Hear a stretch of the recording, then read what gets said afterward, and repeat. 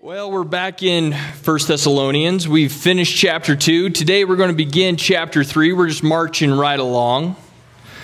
It's really my hope and my prayer that the Holy Spirit has been encouraging and convicting and just strengthening you as we've been going through 1 Thessalonians. I know that the Lord's been working on my life as I've been studying this book, as I've been presenting it to you guys. And so I've really enjoyed 1 Thessalonians so far, and I pray that the same is true with you.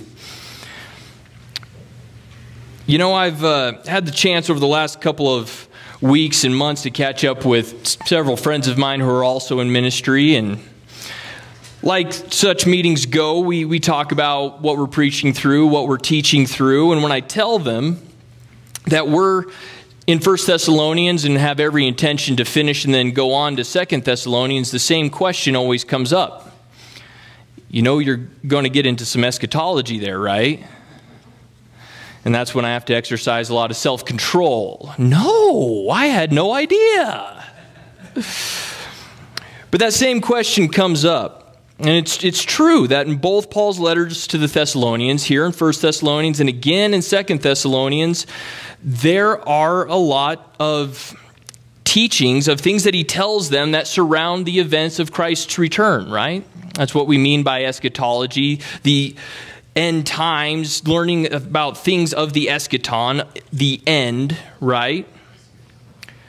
But it would be a mistake to think that eschatology is the primary purpose and focus of his letters to the 1st and 2nd Thessalonians.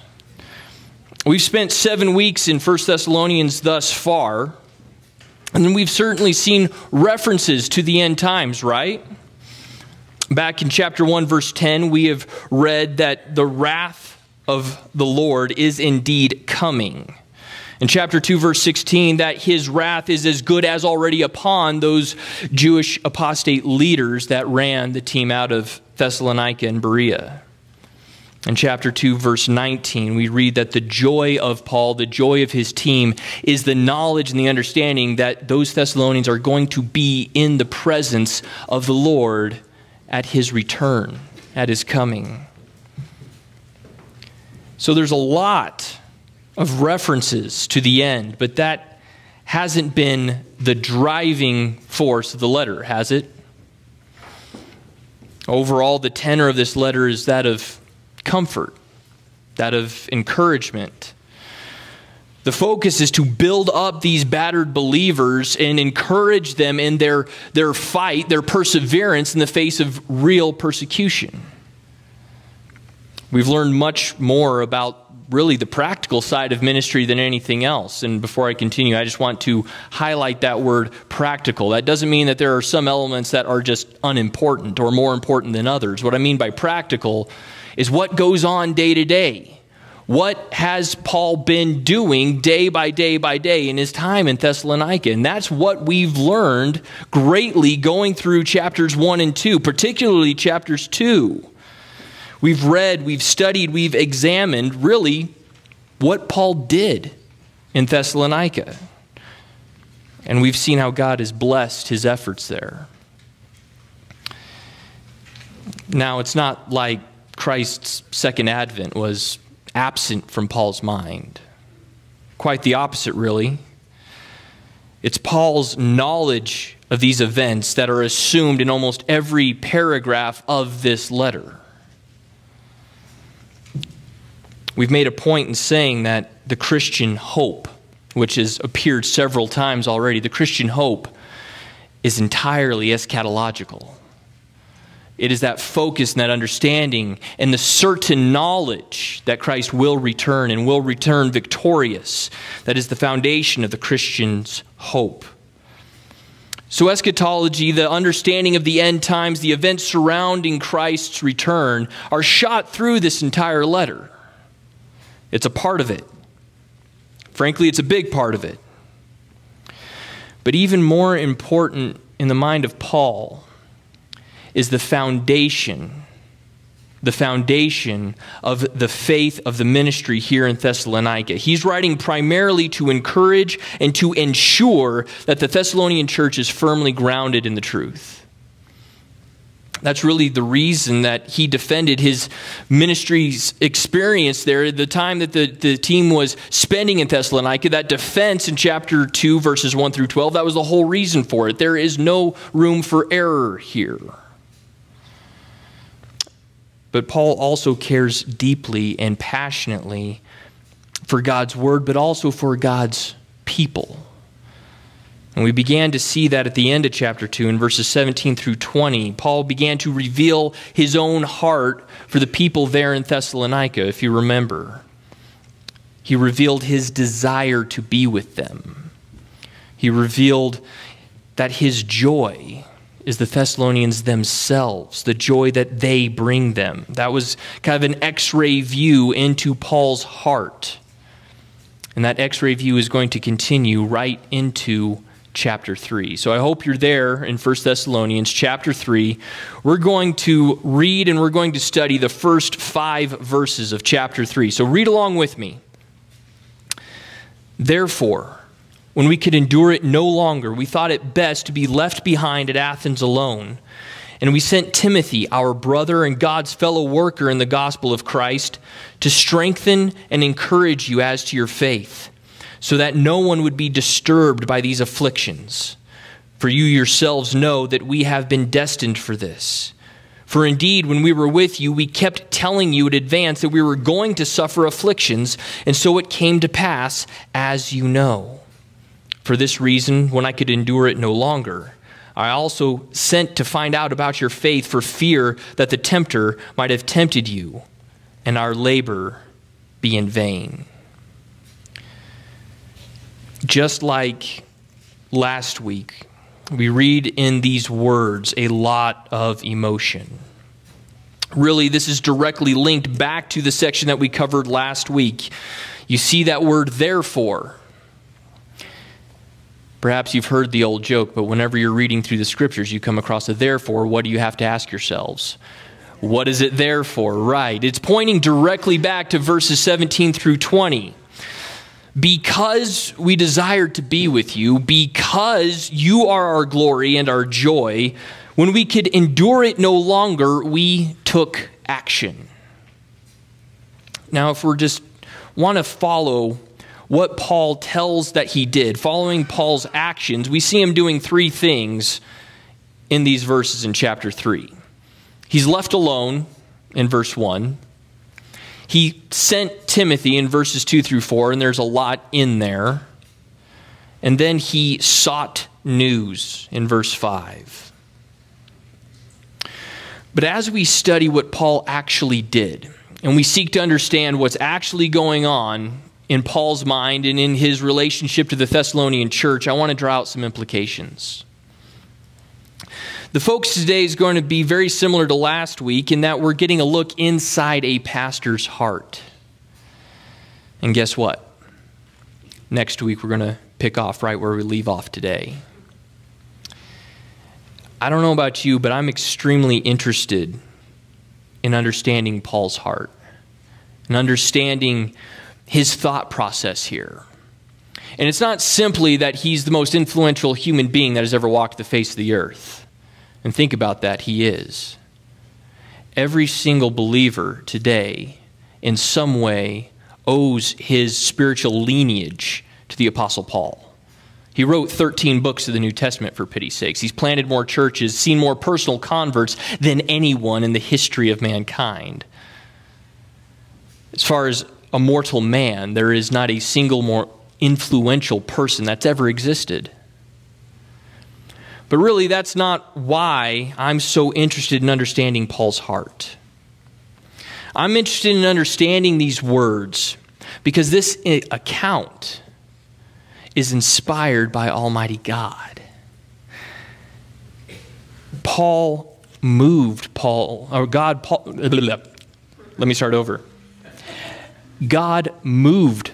to write these words to the Thessalonian church in a very real historical context. But when Paul was writing this, Almighty God knew that we would be covering these verses today.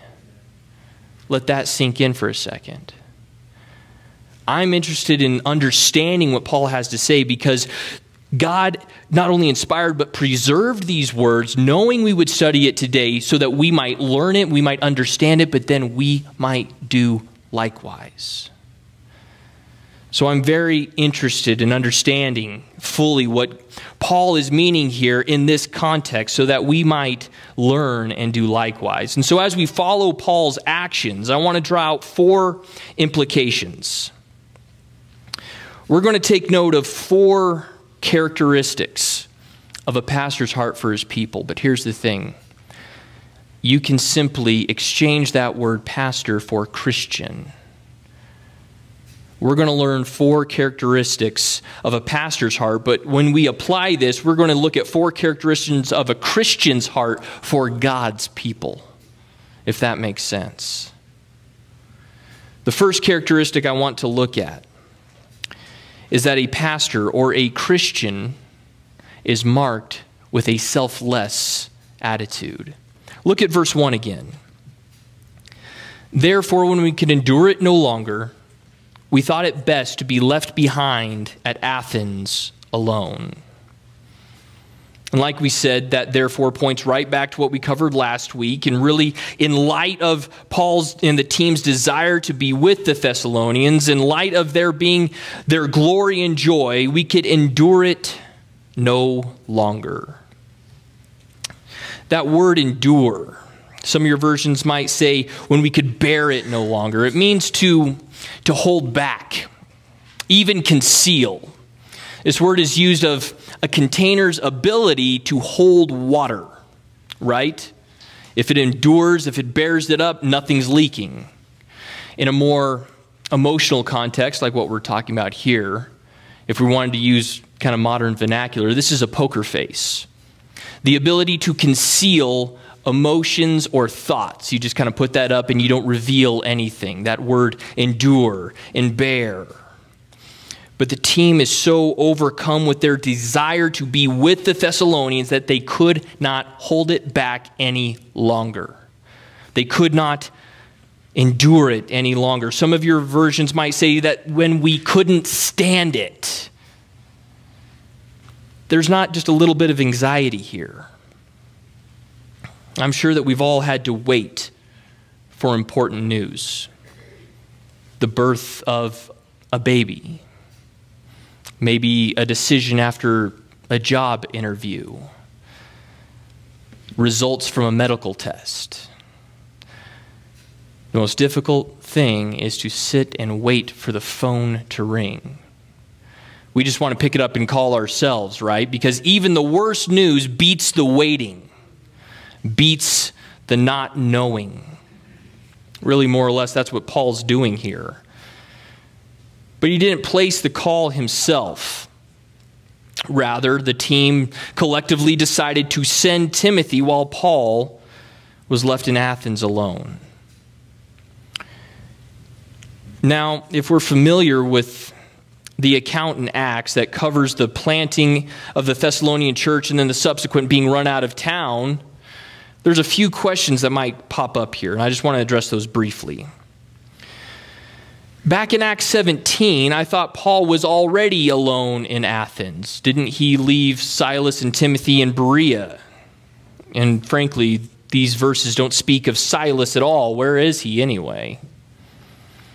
By the time we get to Acts 18, Timothy and Silas join Paul in Corinth, not in Athens. So how do we kind of marry this up? Well, Luke didn't record all of the details, but as we're putting the pieces together from what we know in Acts, what we know here in 1 Thessalonians, and what we know Paul has written to the Corinthians while he was there, we can kind of put the pieces of the puzzle together like this. We know that Paul the whole team was ran out of Thessalonica, and they landed in Berea, just about 10 miles south of there. But eventually, Paul was forced to leave there as well, leaving Timothy and Silas in Berea. And Paul went on to Athens, but was shortly followed by Silas and Timothy. And it was there in Athens that the decision was made by the team to send both Silas and Timothy back to the churches of Macedonia. Silas to Philippi, Timothy to Thessalonica. And that leaves Paul in Athens alone. Well, that's all well and good, but how does this bring out our point of demonstrating a selfless attitude? Well, I'm going to give you 3 reasons for that. The decision to remain in Athens was not at all what Paul desired.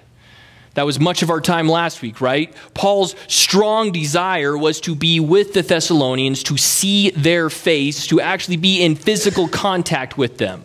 The last thing he wanted was to be apart from them.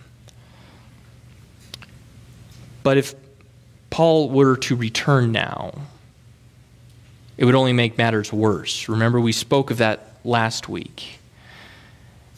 He was putting aside his own desires, knowing what was better for the church there. And so as much as he wants to be there, he sends Timothy. And really, I think that just really shows that, again, his interest is for the Thessalonians. Why didn't he send Silas? Well, sending Silas back to Thessalonica is going to turn up the exact same kind of trouble as Paul. When we read through Acts 17, it's Paul and Silas that are identified as the ringleaders. Timothy somehow escaped their notice, could slip in under the radar without perturbing the mob. Paul had their interest, not his own, in heart. This was a selfless attitude. But secondly, no one desires to be left alone. Now, some of you might be saying, on contrary, I rather enjoy being left alone, undisturbed, unbothered. That's not what this word implies here. The word implies abandonment, neglect, being left behind. Now, Paul's not a rookie evangelist. He's not a rookie church planner, but he has always had a team with him. For the first time since he began his ministry, he is without human companionship. Ministry is hard enough work. I can't imagine doing that completely and utterly alone, devoid of human help. But Paul understood the situation. There's 2 brand new churches back in Macedonia that need encouragement, that need teaching, that need some leadership. And I can't be the one that goes there. I'm just going to round up the mob again. I've wore out my welcome. And so the team decides to divide and conquer. And once again, Paul's mind is not on himself, for the good of the believers in Macedonia. The third reason that this really is a selfless attitude is because Athens was not a place welcome for ministry. Athens was full of hard-hearted, arrogant, worldly intellectuals. I don't know about you, but I would rather have a gospel conversation with a hard-hearted pagan than with a self-proclaimed intellectual. Have you ever been on a college campus? Have you ever shared the gospel on a college campus? I have, actually. I spent a few months going once a week on campus at California State University at Northridge, at CSUN. I would pass out tracts and try to evangelize, and I actually did a little bit of open-air preaching there as well. It is extremely discouraging experience being surrounded by people that are hopelessly lost and are convinced that they know precisely what's going on and that they have all the answers. That was Athens. This is the place where Paul was left alone. But he tells us this not to draw our pity. He's revealing his heart. He had a selfless attitude. The second characteristic of a pastor, or we can even say a Christian, is that the Christian understands that stability comes from teaching. Stability comes from teaching. Look at verse 2 and then the first half of verse 3. And we sent Timothy, our brother and God's fellow worker in the gospel of Christ, to strengthen and encourage you as to your faith, so that no one would be disturbed by these afflictions. Remember that the main thrust of this letter is to encourage, it's to strengthen, it's really to propel the Thessalonians in a pursuit of Christ-likeness, of holiness. That's why Paul sent Timothy in the first place. Now, we've already discussed why Paul picked Timothy, but when he does so, he has to make certain that the Thessalonians know he's not on the JV squad. Look at how he refers to Timothy, our brother. He's one of us. He's our kinsman. He is equal in every way to Silas and myself, Paul is saying. He describes him as God's fellow worker in the gospel of Christ. Now, this fellow worker does not imply that he is working together with God. God is the mover and shaker. Timothy is an employee of God. He works for God. He belongs to God. He is God's fellow worker. The fellow refers back to Paul and to Silas. He worked with us. We were engaged in the same task, in the same endeavor, in the same work. We had the same job, preaching the gospel of Christ. You can trust this guy. He is one of us.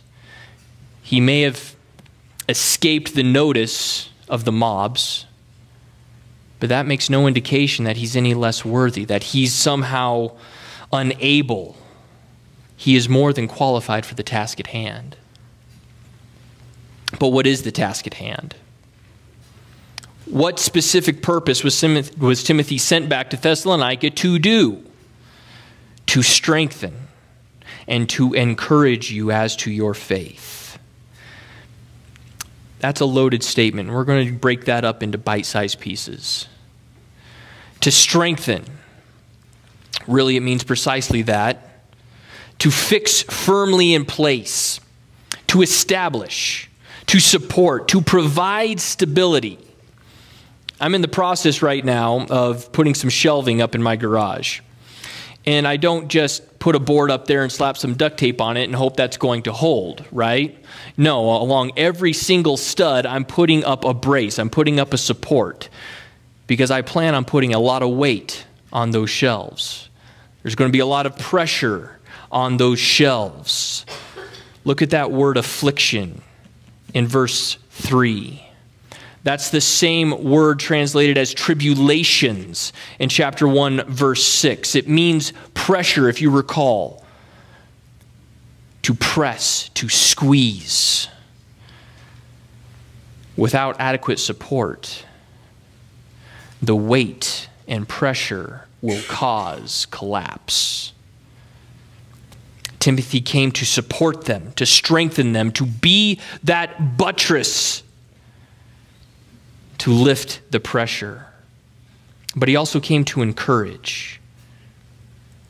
Now, I want you to put your finger right there on the word encourage.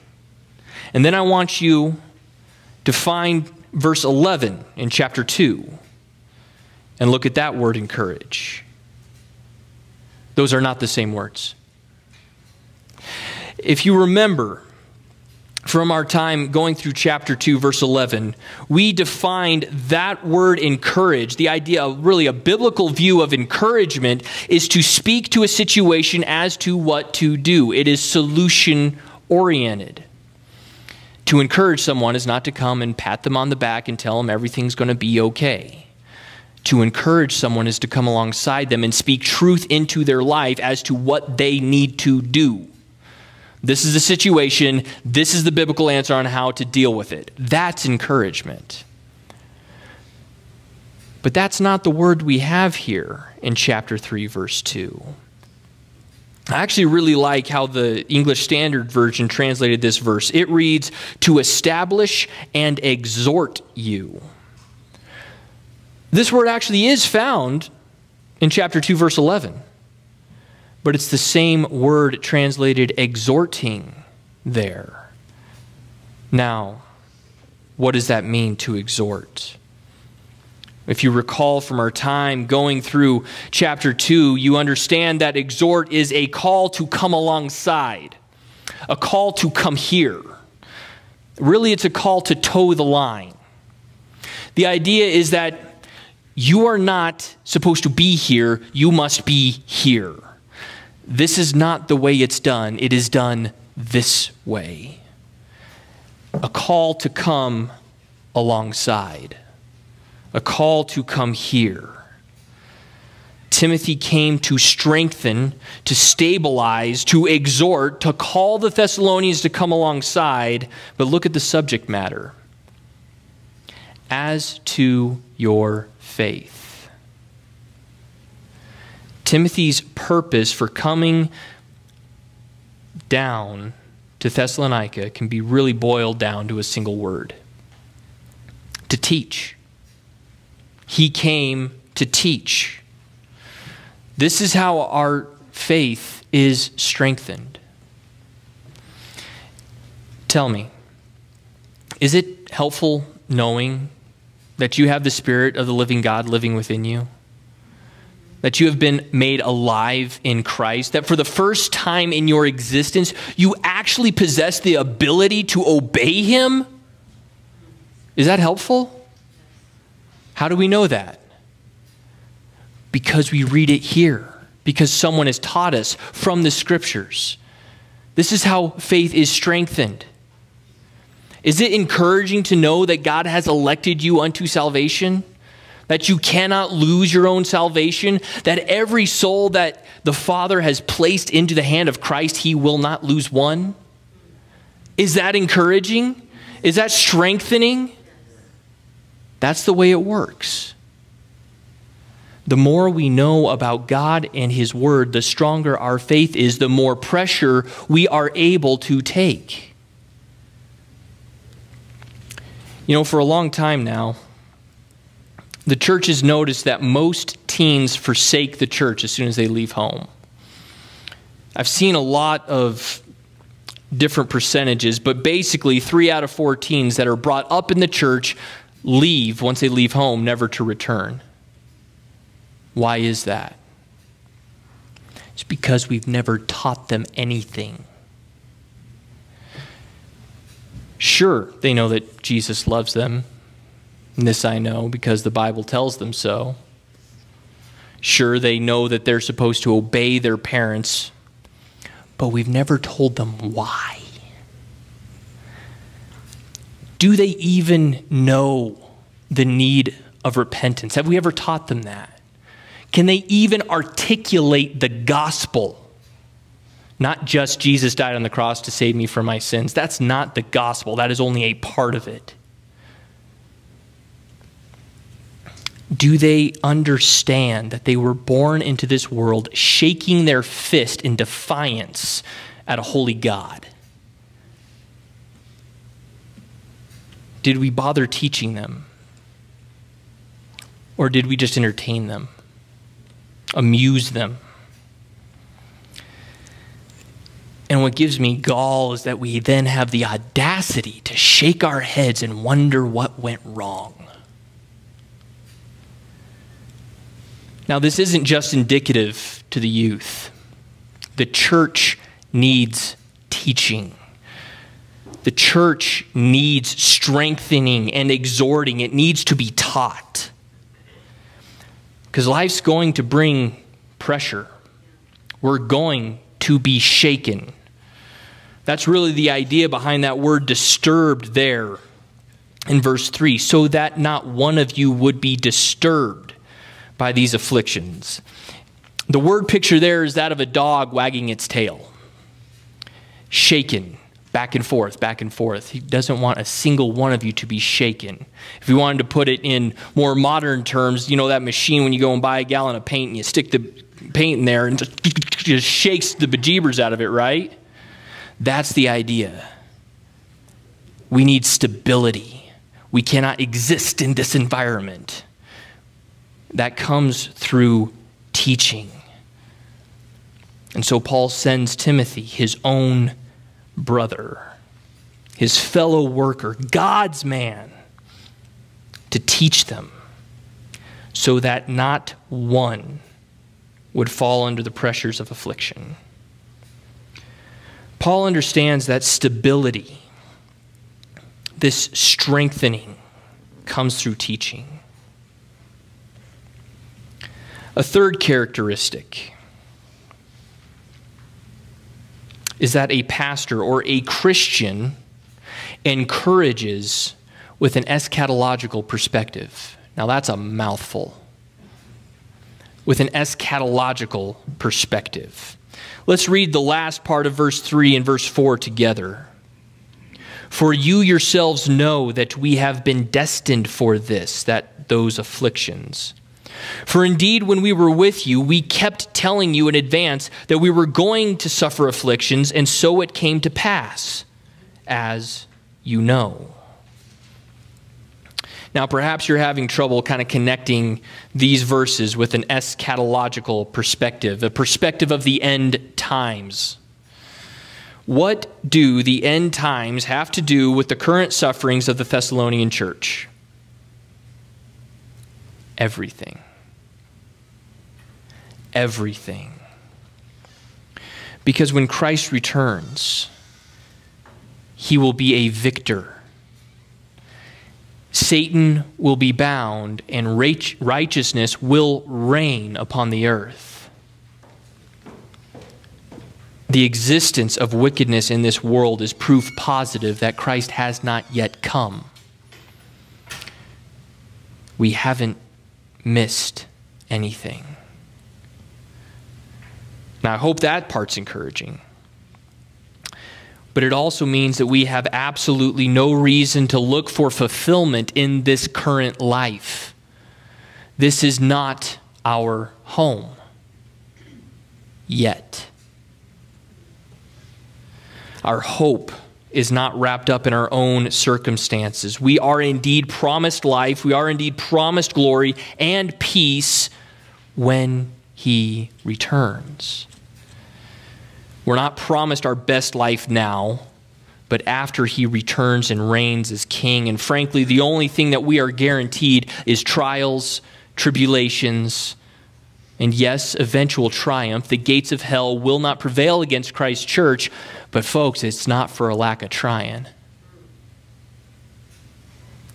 I hate to break it to you, but suffering is part and parcel of being a Christian. That's not my words. That's actually what Christ himself taught. I want to read to you a couple of portions of Scripture. Matthew 16:24. This is Jesus speaking to his disciples, and he says, if anyone wishes to come after me, to follow me, to be my disciple, to be a Christian, he must deny himself, take up his cross. That's not your little cross necklace, folks. That's an implement of execution. You're ready to die at a moment's notice. And follow me. Mark chapter 13, verses 9 through 13. Jesus is speaking to his disciples, and he is telling them to be on guard, for they will deliver you to the courts, and you will be flogged in the synagogues, and you will stand before governors and kings for my name's sake as testimony to them. The gospel must first be preached to all nations, and when they arrest you and hand you over, don't worry beforehand about what you are to say, but say whatever is given to you that hour, for it is not you who is speaking, but it is the Holy Spirit. He goes on, brother will betray brother to death, and father his child, and children will rise up against parents and have them put to death. You will be hated by all because of my name, but the one who endures to the end will be saved. Perhaps you remember what Christ said about Paul's own conversion in Acts chapter 9. The Lord said to him, go, for he is a chosen instrument of mine to bear my name before the Gentiles and kings and the sons of Israel, for I will show him how much he must suffer for my name's sake. This is what we are called to. Yes, there is glory and joy when the King returns. Right now, the only guarantee we have is suffering. This is not news to the Thessalonians. Did you notice how this section is bracketed? Our favorite little phrase, just as you know. Right at the beginning and right at the end of this very point. This was a main teaching point of the team when they were in Thessalonica. They weren't taken by surprise. They knew precisely what they were getting into. So why is this not a main teaching point in churches today? Why don't people teach this? Repent and be saved so that you can suffer. You know, I'm reminded of a book. Ray Comfort's the author, which again is ironic. He's actually a good guy. And the title of the book is God Has a Wonderful Plan for Your Life. And on the cover is a picture of Stephen being stoned. There's a guy standing right over Stephen with a rock about ready to bash his brains in. God has a wonderful plan for your life. And it's true. He does have a wonderful plan for your life, but that involves suffering. Why don't people teach this? Well, frankly, because people don't want to hear it. It's really hard to fill coffers and fill seats when all you're offering is suffering. But some pills are hard to swallow, and most time those are the most necessary. Think of it this way. How many of you have suffered? It's okay, you can raise your hands. Imagine if that had caught you completely and utterly by surprise. That's just one reason why the prosperity nonsense is so dangerous. If my life is supposed to be hunky-dory because I'm a Christian and I'm not healthy, wealthy, and wise, and I'm actually undergoing tribulations, then clearly there's something wrong with me. Or you're obedient, and this is precisely what Christ promised you. If our perspective is not future, if our hope is not in Christ's return and final glory, then folks, we have no hope. Because the present reality is depressing, and it's going to get worse before it gets better. And so we must encourage and strengthen and exhort one another with an eschatological perspective, an eye on the end goal, not here and now. This is not our home yet. The King will return and make this place fit for his citizens and his reign. Just a sidebar before we continue. How does this affect our daily interaction with people? Every single person you come in contact with will indeed spend eternity either worshiping God in his glory or cursing his name under his wrath. If you're obedient to Christ, you will not be popular. The unbelieving world will indeed hate you. But if that's not your current experience, I think it's fair to ask, how obedient am I really? A lot of the time we escape persecution not out of God's grace, but because there's nothing significant to persecute. Food for thought.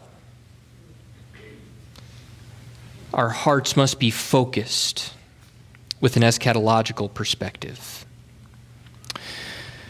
Our fourth characteristic: a Christian knows that success is marked by perseverance. Success is marked by perseverance. Look at verse 5. For this reason, when I could endure it no longer, I also sent to find out about your faith, for fear that the tempter might have tempted you and our labors be in vain. Paul's anxiety is clearly seen in this verse. If you've noticed, all of the we's have turned to I's. Paul couldn't stand it any longer. Paul couldn't endure it any longer. He's about to burst. He's been run out of town. He's been forced into exile. He has absolutely no idea what's going on back in Thessalonica, and so he sends Timothy. He sends Timothy to find out about their faith. Was it real? Was it genuine? Or had Satan, the tempter, snatched the word away from them? You know, I was reading this and studying it. I couldn't help but have Jesus' parable of the soils in the back of my mind. Had Satan snatched the gospel away from him, just like that hard-packed soil that the seed fell upon? They seemed to have received it with joy, but were they rocky soil? Was there root? Or perhaps the cares of this world were too many, and the gospel was choked out by weeds and thistles? Or were they good soil? Did the gospel take root? Were they growing? Were they going to produce fruit? Only time will tell. You know, I've heard a lot of texts get turned into a way to create a Christian witch hunt. How can I tell you guys are true believers? There's only one way: perseverance. Do they persevere? Do they remain in the faith? Or do they fall away? Do they become an apostate? Do they neglect the assembly? Do they trample underfoot the blood of Christ? Only time will tell. But frankly, that's the problem, because Paul didn't have a whole lot of time with them. After just a few months of preaching and trying to minister to them and trying to teach them, he was forced to leave. And now he's on pins and needles, wanting to know. He has no idea how they responded to the pressure of persecution, because the temptation mentioned here has already come. That's really the nuance of this verb. It implies that an action has already been accomplished. The temptation had already come. Pressure had already been applied. The question is, what was the outcome? That's what Paul needs to know. Did they cave? Did they succumb? Did they fall away? Was all the blood, sweat, and tears that we spent there in vain? Was it for nothing at all? Paul understands that this is a real possibility. That's why he sent Timothy. He sent them to teach them, to strengthen their faith, to call them to live in accordance with their faith, to toe the line. You know, it's really this idea that makes me realize that much of the church has a misinformed view of evangelism. If we could just get them in the doors, if they could just hear the gospel and make a decision for Christ, then their life's good to go, right? Conversion's not the end game. Conversion is only the beginning. We preach Christ and Him crucified so that the lost might hear the gospel, repent, and believe. But that is not the purpose, the main purpose of our weekly gathering here together. We gather and we open up the Word of God and we teach it and we preach it so that the saints would be strengthened and encouraged and established and not be shaken. That's why this day is so important in our week. That's why this time is so precious. Because you're not going to last out there alone. You go maverick, you're going to get shot down. That's why this day is so precious to us. That's why Paul sent Timothy back to teach, to shore up any sort of misunderstandings they might have had so that they might be able to withstand that pressure, because the pressure had already come. But he also sent Timothy to send word. He needed to know how they were doing. Was their labor in vain? You see, Paul cared about the people he ministered to. That's the difference between being a preacher and being a pastor. He could have just said, I fulfilled the Great Commission. I went there. I spent time there. I preached the gospel there. Seemed like there was a decent response. Got too hot. We left. I'm out. Left it up for God, right? But he had a pastor's heart for his people. He needed to know how they were doing. Ministry has two objectives. We preach, we teach, and we proclaim God's word. We proclaim the truth. We do it dogmatically. We do it unapologetically. We do it boldly. But ministry is two people that must be loved. People that must have concern for. And both of these truths must be maintained in tandem. We proclaim the truth because we desire people to grow in holiness, to grow in Christ-likeness. It's not just about being right. It's not just about having the right message. We do what we do out of fear of our God, love for our Savior, and concern for His people. And really, that sums up Paul's heart. I pray that that sums up ours as well. Christians should be marked with a selfless attitude. We must understand that stability comes through the teaching and the learning and the knowing of the Word of God.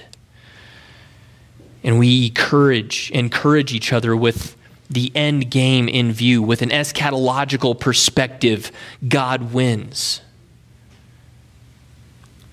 And we know that success is marked with perseverance. I know we're closing on something of a cliffhanger here. But just read verse 6. Timothy returns with good news. As is our custom, at the beginning of every month, we are going to observe the Lord's Supper. You know, the Word of God only demands a few things from the gathered saints. We are not to forsake the gathering of the saints. Hebrews 10 tells us that.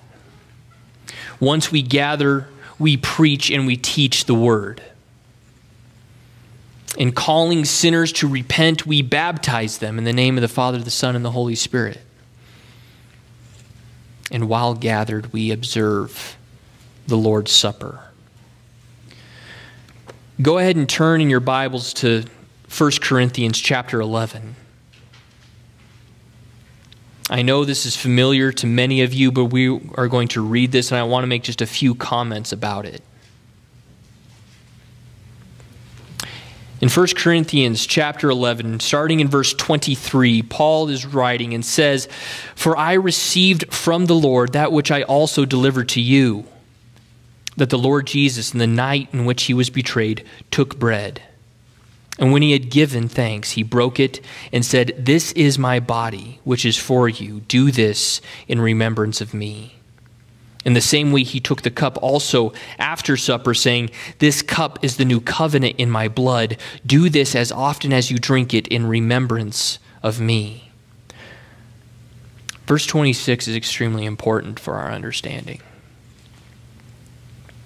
"For as often as you eat this bread and drink this cup, you proclaim the Lord's death." Finish it. "Until he comes." All of the feasts and the sacrifices of the Old Testament are pointing forward in anticipation, in hope of what God would do to redeem his people. We're kind of in between. This supper points backwards at what Christ has done, and we celebrate in thanks and in gratitude. But it also points forward because we know that he will return and reign in righteousness. This is not designed to be a time of some sanctimonious navel gazing. This is not about us. This is about what our God has done and what he will yet do.